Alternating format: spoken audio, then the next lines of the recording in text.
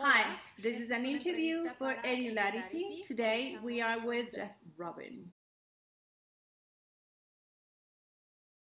What do you do with a kid who says, I don't want to do a project, or I don't want to do that project? Most of the teachers in Latin America especially, they tend to say, you do this because I'm telling you to do it. Yeah. Right? What I say to them is find something else that they want to do. You say, oh yeah? Well, what are you interested in? You got to do something. I've had some very conservative students, and in America we have a whole population of very conservative people that don't want to have anything to do with art. And I said, well, look, what do you want to do? And he's like, well, I want to use my hands. I said, well, we're going to paint a mural. We need 30 canvases, 2 feet by 2 feet with stretchers, and we need to hang them perfectly on a wall. Could you do that? He's like, yeah. So he made 30 canvases, 2 feet by 2 feet, hanging them perfectly with 1 inch gap, all of them 5 high, 6 wide, down a wall. It was beautiful. It looked like some kind of silhouette sculpture. And I'm like, look at this. This is beautiful. It was art. It was art. He's like, did you make me do art? I said, I didn't make you do art. You chose to do art. So you can talk to people. If you're doing project-based learning, you're not speaking in front of the classroom anymore. You're talking to the kids individually. So you have plenty of time. If somebody doesn't want to do something, well, let them do something different. I call this planning and letting go. You plan the project out, you show your exemplar, and then because you planned it and you did it, you're cool about letting go because you know they're going to learn just as much making those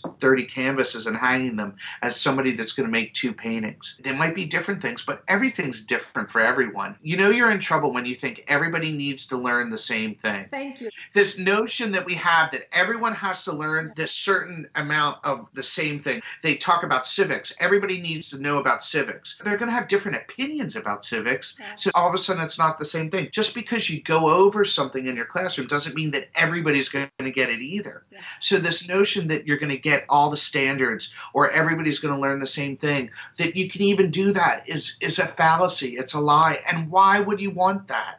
I could see if you were training an army where you wanted everybody to be the same, but that's not what we're doing. And it's not something I'd want to do. The idea that we're all different. I'm a teacher, artist, father, surfer, sailor, and that's cool. That's me. And everybody else can be different. And what makes the world a great place is that everybody's different from each other.